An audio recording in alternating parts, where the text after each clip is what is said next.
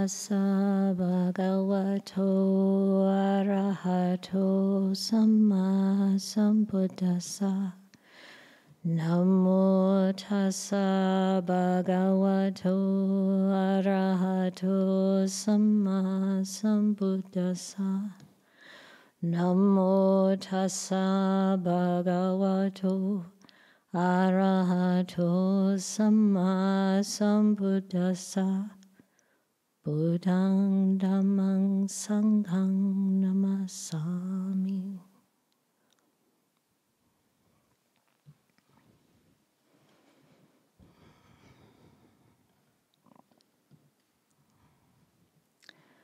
It's wonderful to be here with all of you and all of you who are tuning in and our wonderful brother monks. I cannot tell you how happy the two of us are to have this beautiful family relationship with the whole fourfold assembly here at Clear Mountain. And we love it when our brother monks come to visit Karuna Buddhist Vihara, KBV, down in the Santa Cruz Mountains too, and the fourfold assembly are present.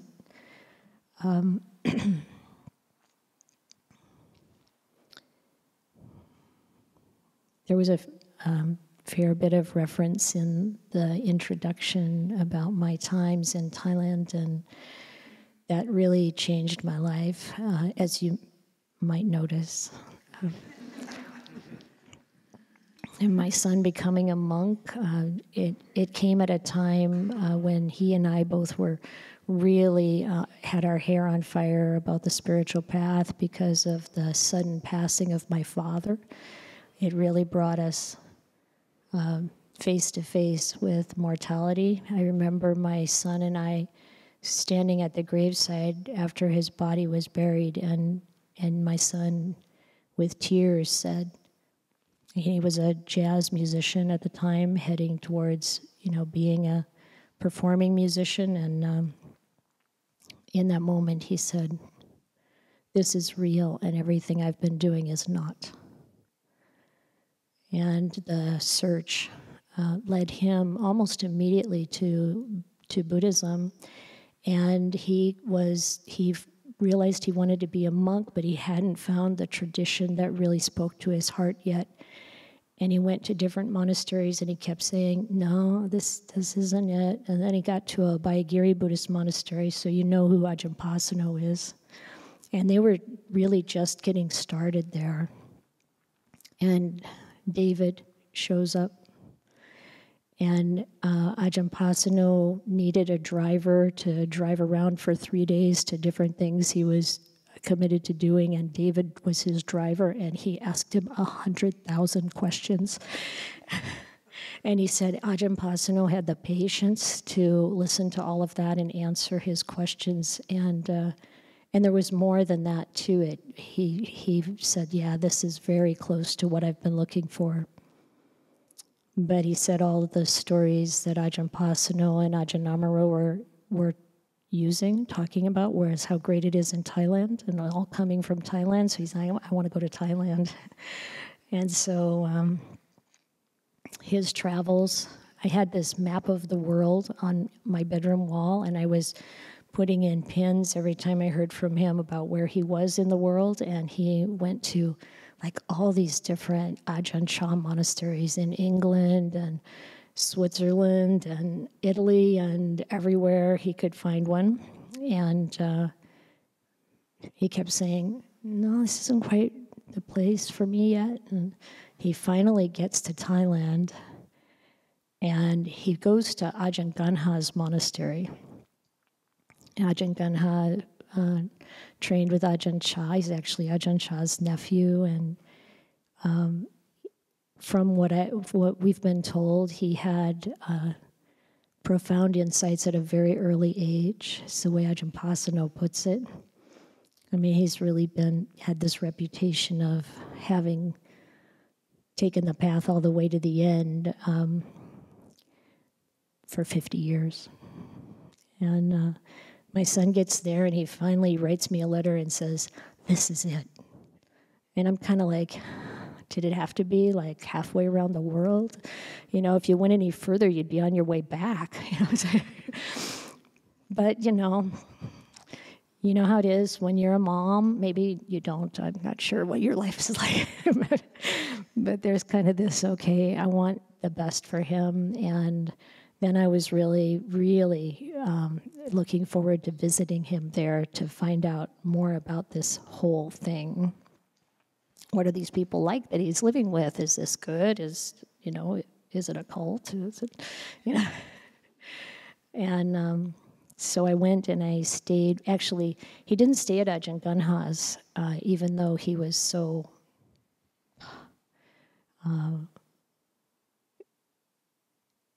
loving it, impressed by it. But he didn't know Thai.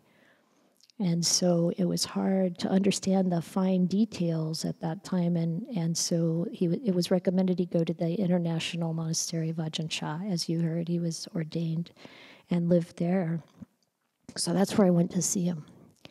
And it was so great because as a mother of a monk, I had a lot of access to the monks. My son would bring them over. I stayed for a month the first time, and my son couldn't meet with me alone. And I'm learning about all these rules, and learning about how it goes. And I was just soaking it up because it was so amazing. I had wanted to simplify my life. I was doing high tech in Silicon Valley. It's not all that simple there. Like, how do you even do that? How do you, and I really saw simplicity. Just the first, kind of like, what do we really need as human beings? And it's, food, clothing, shelter, medicine. Wow. And seeing how simple that was there in the jungle. And then he couldn't come to see me by himself, so he'd bring another monk. He'd bring a couple monks. He'd bring some that were like really new in the robes. He'd bring some that were like in the middle stages, 5 to 10 years. And then sometimes he'd bring, Ajahn Jayasaro, because he was the abbot. And I got to know these folks and learn from them, and I asked 100,000 questions. And they were patient. And it was really so beautiful. And then being able to visit other master teachers also. My son would stay in different monasteries, and I'd go to visit them there, visit him there. And yeah, so much gratitude.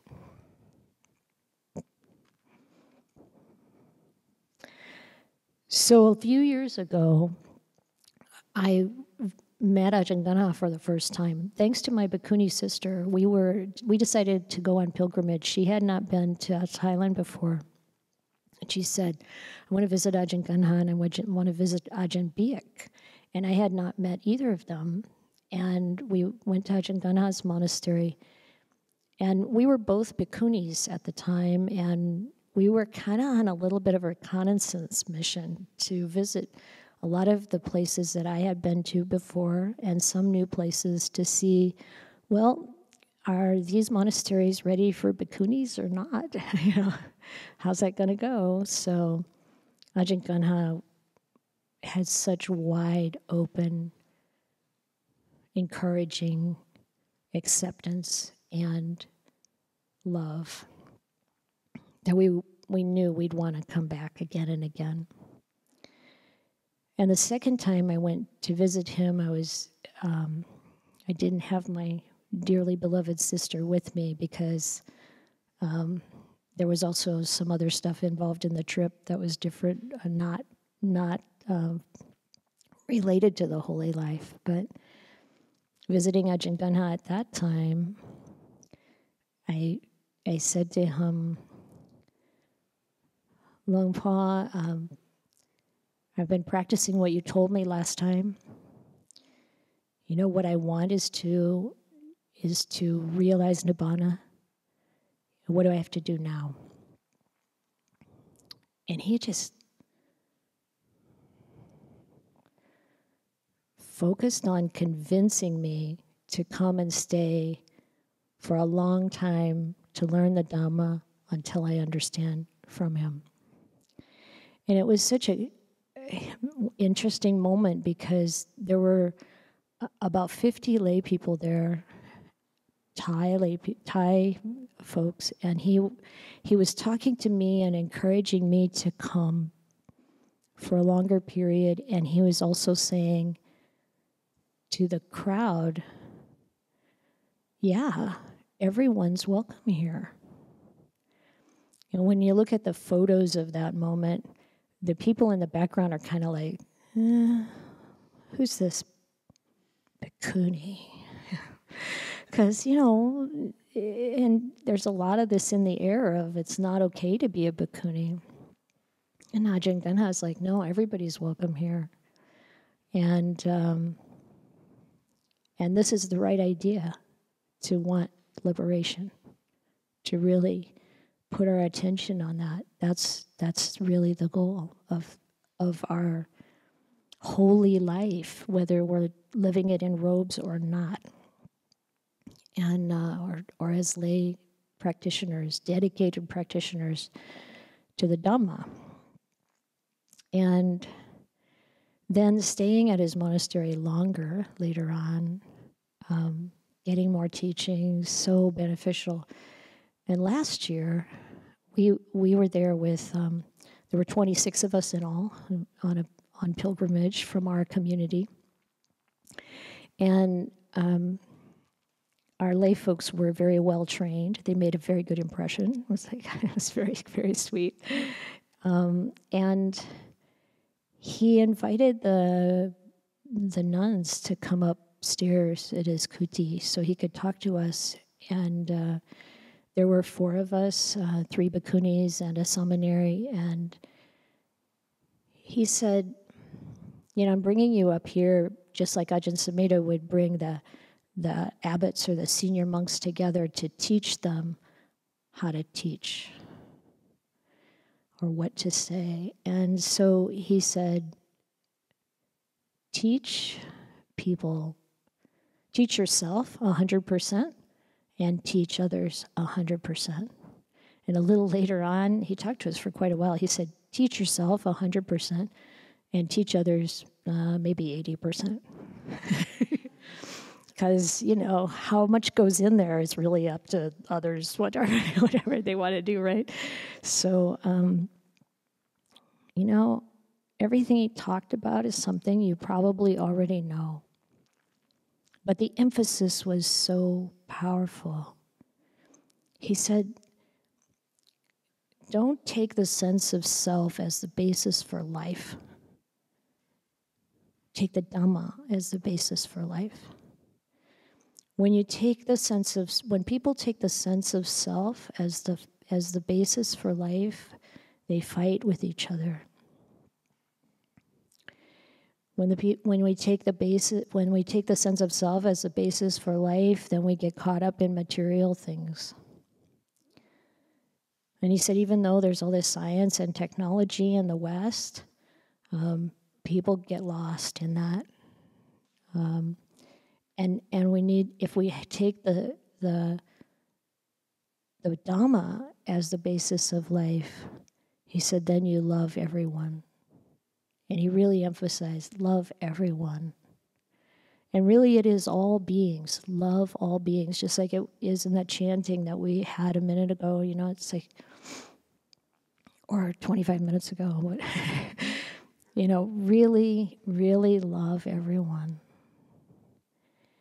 And to really be selfless, to really do everything as a gift. He said, tell people don't go to work thinking someone's making you do something. Go to work thinking, this is my gift. This is my gift to the people I work for. This is my gift to the people who benefit from this work that I'm doing. This is a gift. He said, when you study, don't feel like you're studying because you're made to study. It's like you're studying as a gift. Do all the work you do as a gift, whether it's washing the dishes at home or whatever it is, taking the dog for a walk, this is a gift. live in a way that comes from selflessness. And I feel like in this community, there's so much of it. I mean, I feel so much kindness here, and this has to be the basis of our life, to be kind, to be generous, to live at peace. And he was aiming a lot. I feel aiming a lot of this at me because I was a senior one there, and he's like, go and teach this. And he said, you can teach people from all religions about this, because he said all religions have the same fundamental purpose. And if they're fighting with each other, they're not coming from that's not the real religion. So the real religion is Dhamma, because Dhamma is not Buddhist. It's the natural way things are. And so much of the wisdom of the Dhamma is known everywhere. I remember it from my childhood, living in a totally fundamentalist Christian environment. So much of the Dhamma just comes through. Hey, what goes around comes around. Yeah, that's karma. You know, our neighbor, oh, I'm not going to go there. Never mind. Okay, maybe I'll go there. I just remember this from my childhood, you know, like my dad said that some of the guys, they're farmers, and they're talking about this one guy in the community who was having an affair with somebody else's wife. And this neighbor of ours said, yeah, not me. I'm just going to keep plowing the same furrow. There's a lot of wisdom there, I'm just saying. You know, because you know what's unwholesome. You know what leads to trouble. You know what leads to hurting yourself and others. And yet we have to keep remembering. And so there's this super strong emphasis from Ajahn Chah about moral virtue, sīla. And I keep finding more and more as I practice, there's so much there there's so much value in really having an unwavering dedication to sīla. Just beautiful, beyond our wildest imagination, really. I'm just going to briefly tell you this story, and forgive me if you've heard it before, but I have this family member. He's actually married to my cousin, and I was pumping him for the whole story about this last January when I went back home in Indiana for a funeral. And I actually got to record him talking about it. He's like my age, a little older, and he was graduating from high school in 1968. And he said that when you were graduating, there were three options. You could either go to college, or go to Canada, or go to Vietnam.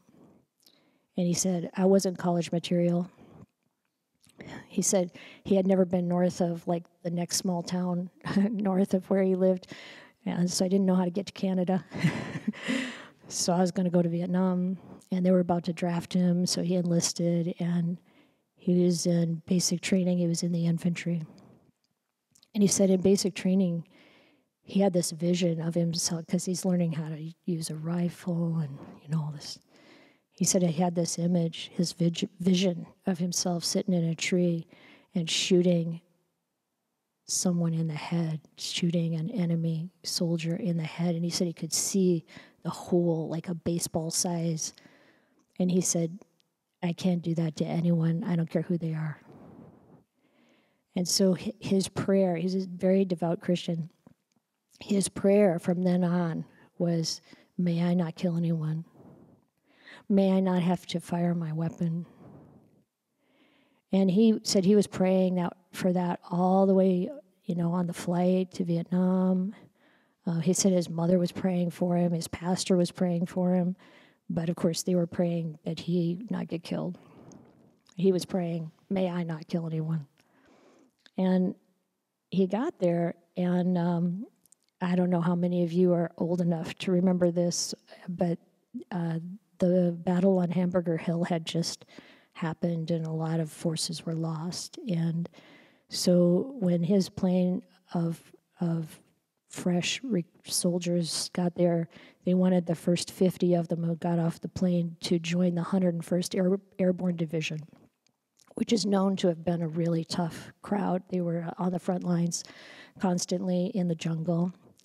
And Harry was among that group. And he said he had no training, and that they had no training for, didn't know anything about parachutes or anything like that.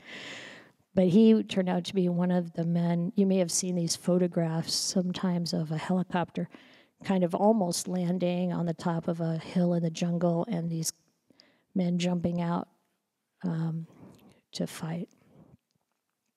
So he was one of those. He said the helicopter would have 6 guys on it, and they'd get flown over to whatever place they're supposed to go, and they get out and they're supposed to fight. But when he was sent out, other helicopters would go to other sites, but the place where he went, there's no enemy here.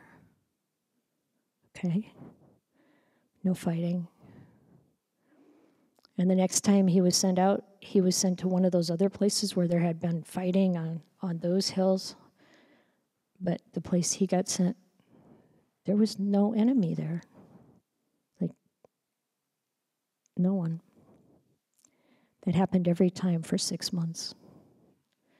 And he's fallen asleep on the ride over. And the other soldiers are like, hey, how can you be asleep? And Army intelligence says there's confirmed 1,200 enemy troops on that site. He's like, there's nobody there. And there was nobody there. He flew 27 missions in 11 months. Nobody was ever there. Any which way they sent him. He said he had a reputation, like a couple hundred guys in this camp. And he'd hear them talking about him, like, that's the guy. That's Harry. Stick with him. He said literally some new guy would come and the other guys would say, hey, you want to survive Vietnam? Stick with Harry.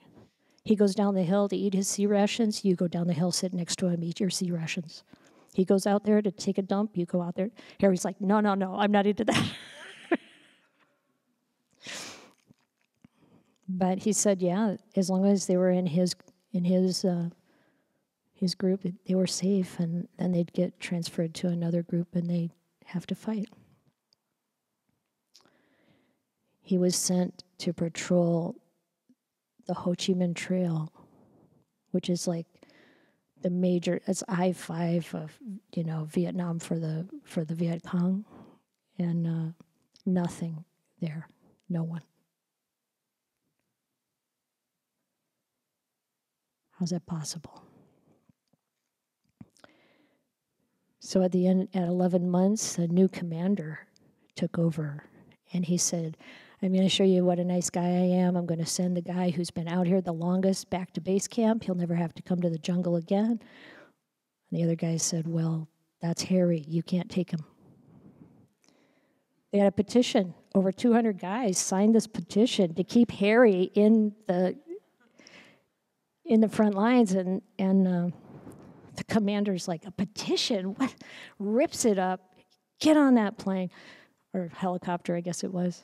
So Harry got sent back to base camp. 3 weeks later, Harry's still in base camp, and this same commander is there, comes there for some business, and he walks past Harry, and he's like, I'm just about this close to believing your BS story, because ever since you left, there's been nothing but combat. He said when he was on the front lines, and he was, in the camp, and his platoon officer would come by, and he'd pick up his rifle, and he'd shoot it into the air. And Harry's like, what are you doing? He said, I'm getting the rust out of your barrel. You never shoot this thing. So Harry got sent home, and they mailed him the Bronze Star, because if you're in more than 25 missions, you automatically get the Bronze Star. And he says, I'm a little ashamed of that because I didn't do anything. Turn that. He goes to the VA hospital for something, and they say, "You got any PTSD?" And he's like, "Nope." So how does this happen? Harry's belief is that, you know, his prayers, God really kept him safe. And, you know, from a Buddhist perspective, yeah, he had some powerful devas helping out. But how does that happen? My guess, lifetimes of not killing, lifetimes of that commitment to not killing. This is kind of how powerful these precepts are. They say, you know, you keep the precepts will protect you. No kidding. And when people ask these questions like, yeah, would you lie if you were saving someone's life? I think if you're committed to not lying, no one ever comes to ask you something you'd have to lie about. Just keep the precepts and love everybody, 100%. And this gives us all we need to work with, to work through in our own hearts, because we all have challenges. We all have, you know, aversion arise. We all have temptations to, you know, do things outside the precepts. We all have all this conditioning we have to work with. And that is not where we're going.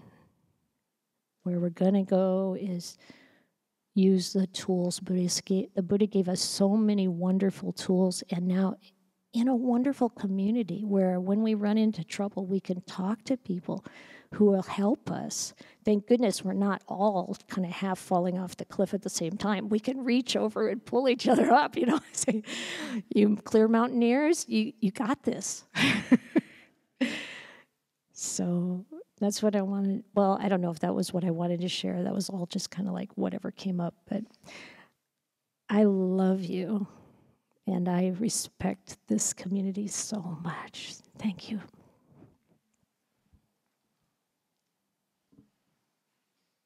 Han Dhammayang Dhammakataya Sadhu Karang Kathamase Sadhu Sadhu Sadhu Anumodhami.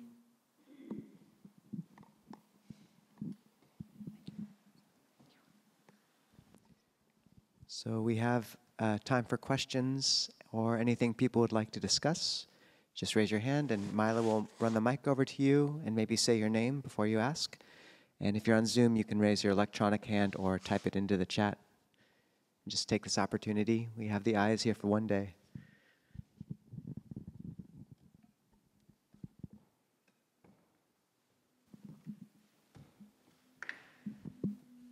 Hello, everyone. I'm Blake. Thank you very much. I deeply appreciate what you shared today, and yeah, I've been attending here not too long, but I've found just trying my best to think about the 5 precepts and little by little, but see if I can hold them with more conviction. It seems to be bringing a lot of stability and well-being in my life, and I really appreciate that. The question I have, I've been having this question for a little bit, and maybe I'll just kind of show off my naivety or whatever. What does sadhu mean, and how can we? What internal posture should I be holding when I'm saying? I've been kind of treating it as like a thank you or gratitude, but please, any advice or wisdom? Thank you. From what I gather, sadhu means yes. Yes. And I like that. Thank you and gratitude. And I think it's all of that. It's an acknowledgement of the beauty of what we're being given, and that generosity comes from so many directions, right? From the Dhamma, from the Buddha. Oh my goodness, what he did. And from everyone who's been carrying those beautiful teachings down for the millennia, and, you know, the monastics and laity, we all have to work together to help this flourish, and I think it's all that. So, yeah, you got it.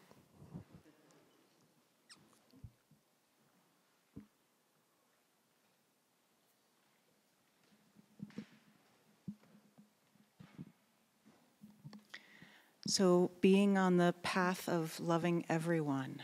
And then you also mentioned aversion arises.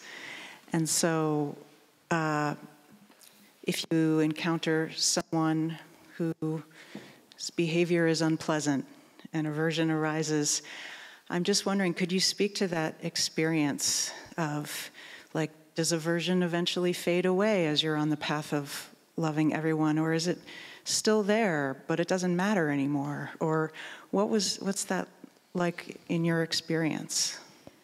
I think the most important ingredient there that I didn't mention is wisdom. Because sometimes that aversion arises just because we have certain conditioning, certain kind of perceptions about people or beings. But sometimes it arises because that other person is behaving in really unwholesome ways. And that's where we need wisdom. We need to be clear about what's wholesome and what's unwholesome. And the Buddha said, actually, when there's unwholesome behavior, it's appropriate to feel disgust. And so, sometimes when we talk about things like loving everyone, it feels like, oh, then I should just be endlessly giving and be a doormat and take whatever comes along, and I should be living with this abusive partner and let them, whatever. And it's like, no, that's not wise. And the Buddha said, if you're in a situation where people are acting in unwholesome ways, you can love them, but get the heck away. It's like stay away from that when possible, and look at how to protect yourself and your precepts.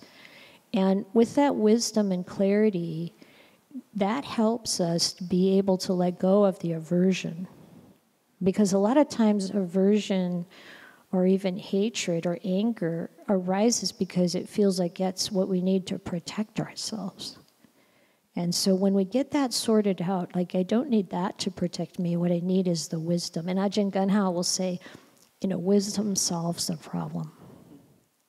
And so you learn, when is it okay to stay in a situation? When is it really more important to leave this situation? And the Buddha was brilliant, because he didn't talk about all the different kinds of situations you might be in where there's, a really good reason to leave. He just talked about what's going on in your heart. Are my wholesome qualities increasing and my unwholesome qualities decreasing? If that's happening, you can stick with it. If my unwholesome qualities are increasing and my wholesome qualities are decreasing, he said, that's time to leave. So, it's really great, because most of us, maybe all of us, are unwholesome sometimes, and we need to learn, and we need to kind of get sorted with that, and people can change, thank goodness, and we're all on a path of change, because we're not going to be the same way when we're enlightened as we are now. Or maybe you're already there, I don't know, I'm not trying to make any assumptions, but it's like, we want to be able to change. And if we're on the path, we should be looking for how to refine our behavior, how to refine our ways of thinking, our conditioning gets refined. But until that time, developing this wisdom is so important, and using that wisdom to make clear and good decisions and maintain that loving kindness. That love in this case is without attachment. When you love everybody, it's without attachment, without even expectations. It's a way of loving even those people who are so close to us, that is completely freeing.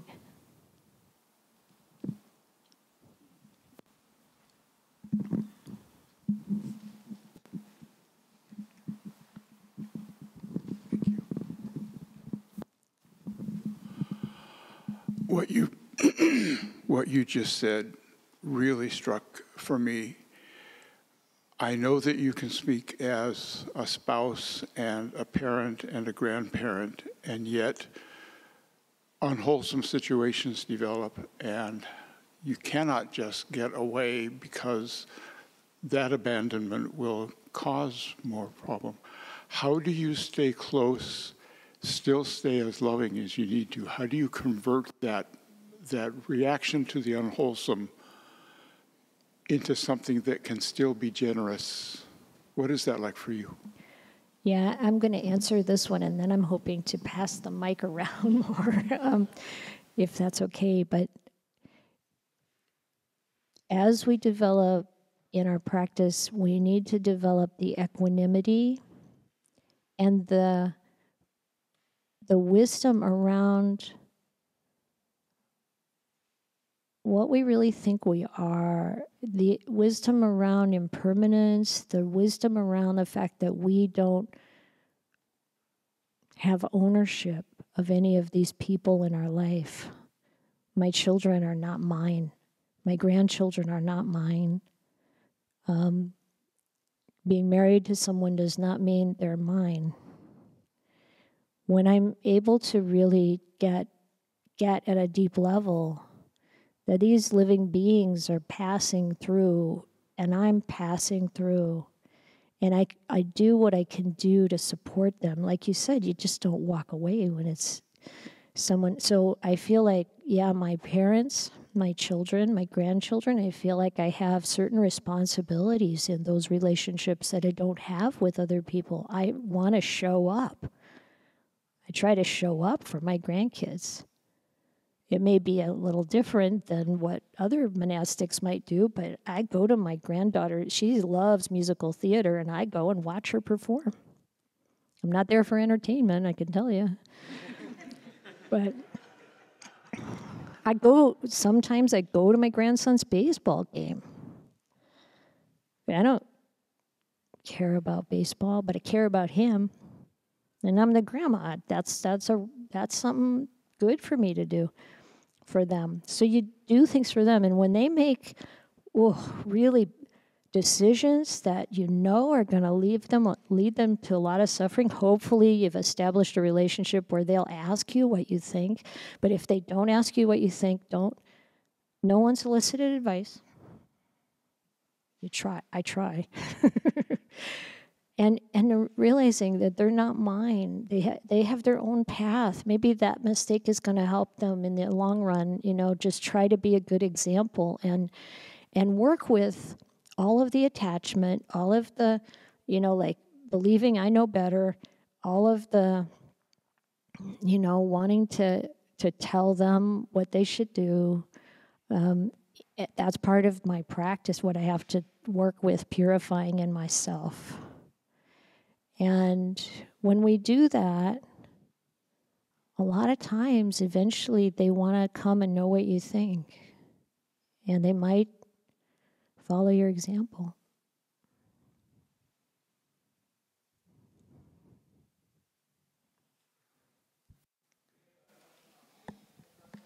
Yeah, we can call on the person on Zoom. White shirt, top left. We can't quite see your name, I'm sorry. Oh, Abhijano, please. Thank you, Ajahn. Thank you, Ayya, so much for your wisdom and your guidance. We appreciate you so much. But this is just in response to the first question about sadhu. I just wanted to share Ajahn Brahm's interpretation of sadhu, and that is awesome, awesome, awesome. Thank you so much. Awesome.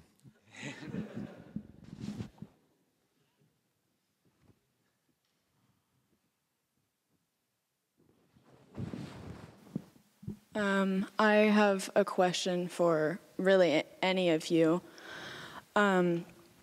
I have been doing a lot of studying up on love without attachment, as you were talking about.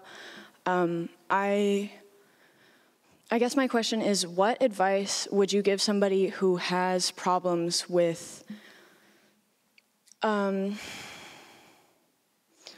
I suppose the best way to phrase it is loving too much, literally anybody and everybody.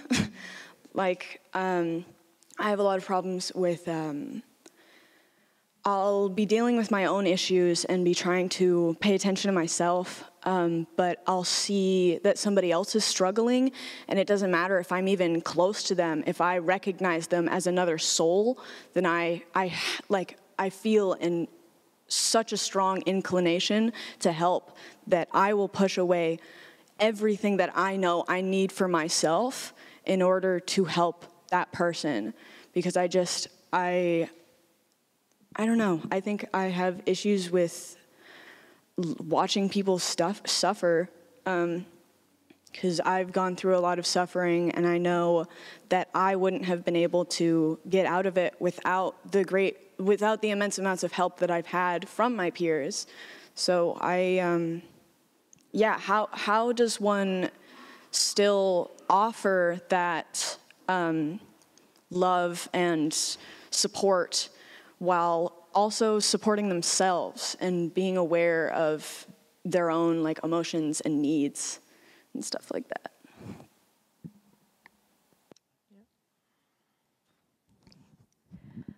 It's a really, really good question, and it's something that many, many people have challenges with. And I think the thing we want to try to develop is that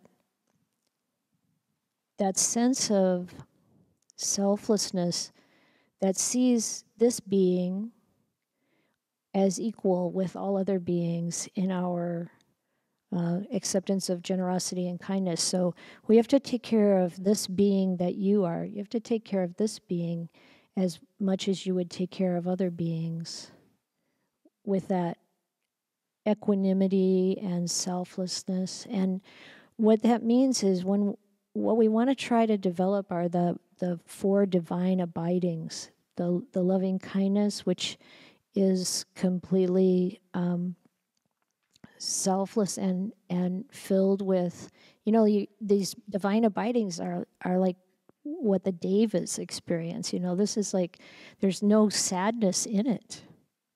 So when you get to compassion, which actually is a very unfortunate word, but all of the English words that you can use to translate karuna, they're all kind of bent the wrong way.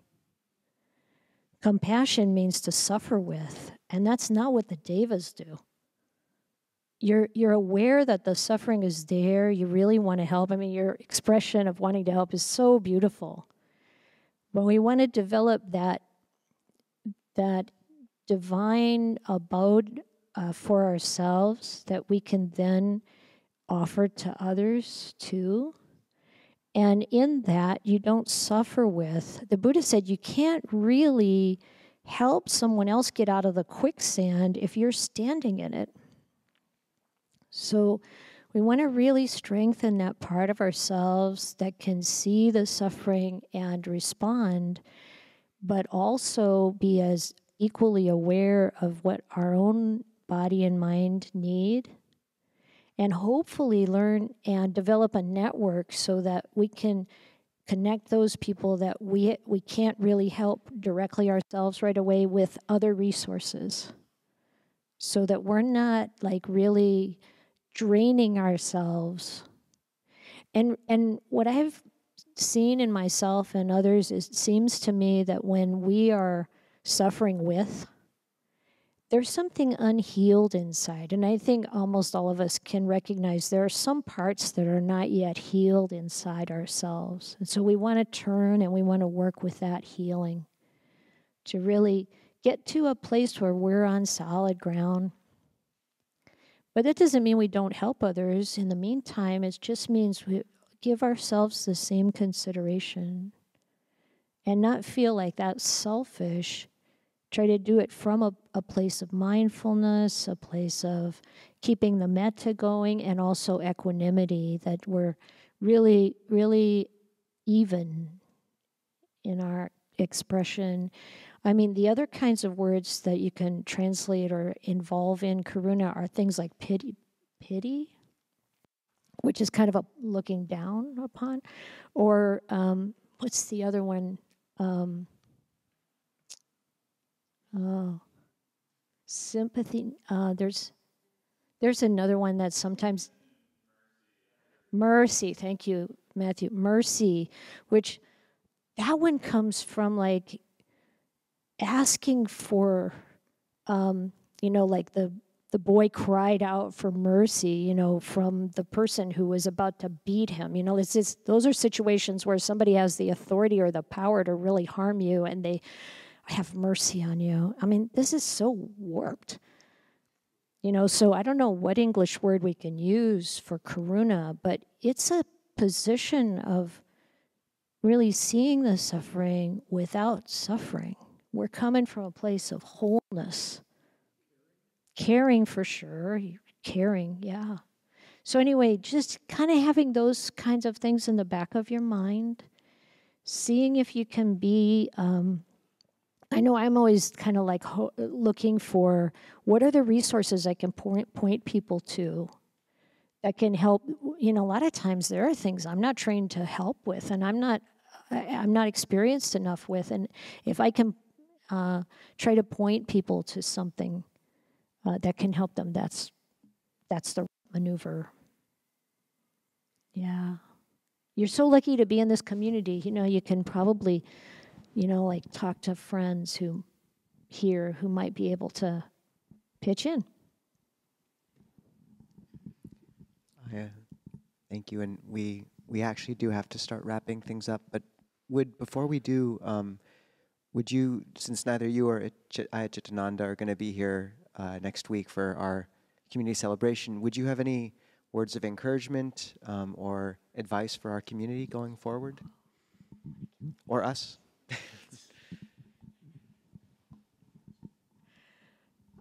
Oh, wow. Well, one thing for sure is we would love to be here next weekend, but we can't, and our hearts will be here supporting the amazing vibrancy of this community, and it just feels like it's all so on the right track. All I can say is really just keep going, keep doing the things you're doing, pitching in, getting involved,